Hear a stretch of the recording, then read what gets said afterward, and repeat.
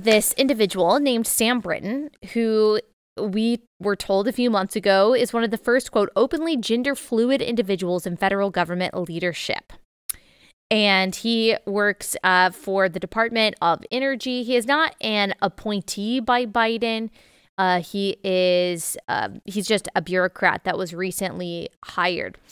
And he was recently charged with felony theft last month after stealing a woman's luggage at MSP Airport. Let me tell you a little bit about Sam Britton. If you don't already know, it can kind of give us context for why he would do something like this. So this is according to alphanews.org. The MIT grad went viral earlier this year when he announced his new role as the Deputy Assistant Secretary of the Office of Spent Fuel and Waste Disposition in the U.S. Department of Energy. Prior to working in government, Britton was an anti-conversion therapy activist who taught Kink 101 workshops on college campuses. By the way, conversion therapy is not something that is happening in a pervasive sense in any way in the United States. What left-wing activists mean when they say conversion therapy is basically just counseling of people who are confused about their gender or sexuality and want help with that. They believe that you should only be affirming someone's gender confusion and their any form of sexual deviance rather than getting them the actual holistic help that they need. So when he says that he is an anti-conversion therapy activist, that's what he is talking about. He taught Kink 101 workshops on college campuses, according to the National Pulse. A photo from one of these workshops shows Britton in a dress as he stands over three males in leather dog masks. And the photo itself is not sexually explicit. We can probably show you on YouTube. Something that he said in a 2016 Metro Weekly article is that he has a pup play fetish. Disgusting. One of the hardest things about being a handler is that I've honestly had people ask, wait, you have sex with animals? And then he goes on to say, oh, they believe it's abusive. It's taking advantage of someone. I'm very confused about whether or not this person is actually engaging in bestiality or whether it's just a fantasy. Either way, disgusting. He is also a member of the sacrilegious drag queen society called Sisters of Perpetual Indulgence. And they have lots of disgusting sexually explicit names for their characters. And according to the Washington Examiner, Britton once talked with college students about how he enjoys tying up his significant other like a table and eating his dinner on him while he watches Star Trek. And so he's a freak.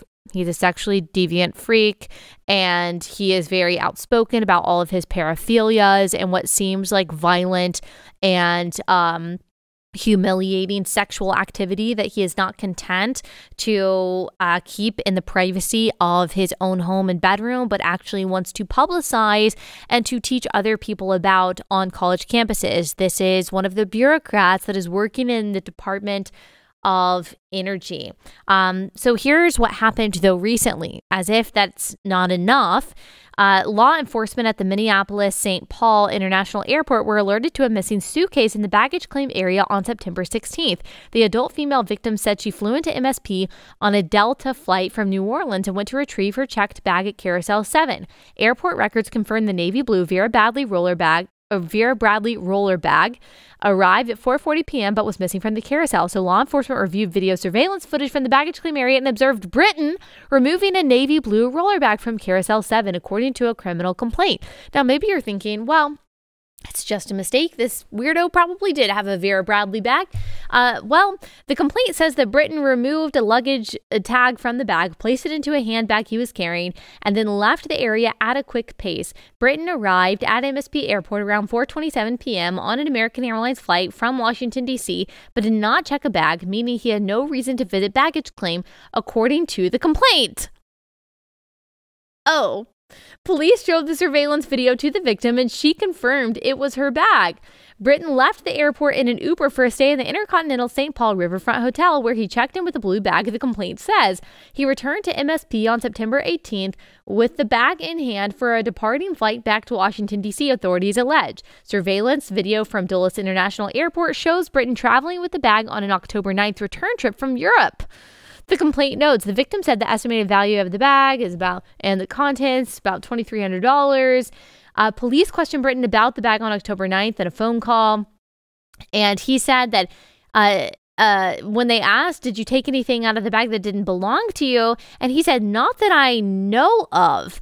He later admitted to taking the bag, but said the clothes inside were his, according to the complaint. If I had taken the wrong bag, I'm happy to return it, but I don't have any clothes for another individual. That was my clothes. That was my clothes. When I opened the bag, he told police, according to the complaint. Britton allegedly called the investigating officer, though, 2 hours later and apologized for not being completely honest. This time, Britton said he took the bag because he was tired and thought it was his, the complaint says. He allegedly told police that he realized the bag didn't belong to him when he opened it up at the hotel, but got nervous and didn't know what to do. Worried that people would think he stole the bag, Britton told police he left the victim's clothes in the drawers in the hotel room, according to the complaint. Britton said he brought the bag back to DC with him because it would have been weirder to leave a bag in the hotel room, according to the police.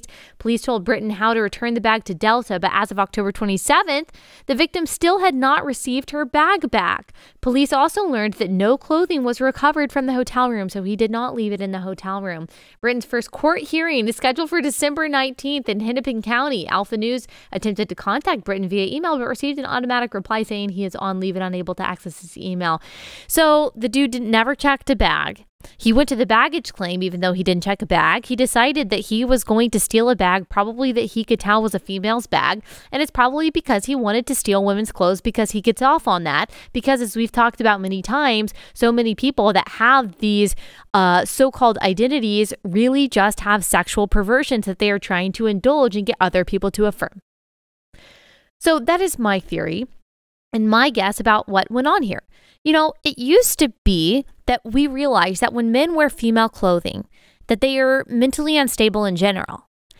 That it wasn't something to affirm, but a reason to say, oh, you know what, that person is probably not someone that we should allow to have a whole lot of influence or responsibility. Certainly, we don't allow them around certain kinds of people. I mean, my husband talks about that there was a guy in his community growing up that would wear women's dresses and ride a bike around. And okay, people just knew that that person is strange. That's certainly not someone that you would ask to come teach your class or to read, you know, books to kids at the library. It's probably not someone that should be hired by the federal government.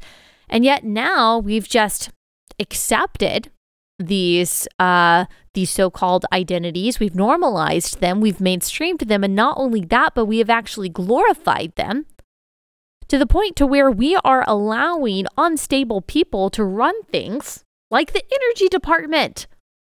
I would say that that is a problem. We've gone too far in the whole destigmatizing movement. I mean, some things need to be stigmatized. Men wearing women's clothing is not normal. It is not indicative of a stable individual. I mean, this is Silence of the Lambs type stuff, type perversion that I think is really worrisome. I'm glad that he is being held accountable for this theft by law enforcement. I hope that he is not able to get a job in the government, but knowing the corruption that's in our government, I'm sure that he will be back at his job post-hence. If you enjoyed this video, hit like and subscribe to our channel so you'll be sure to see similar videos from BlazeTV with the added bonus of signaling YouTube that your voice and opinion still matters. And if you're looking for more great conservative content, check out one of the 2 videos suggested here.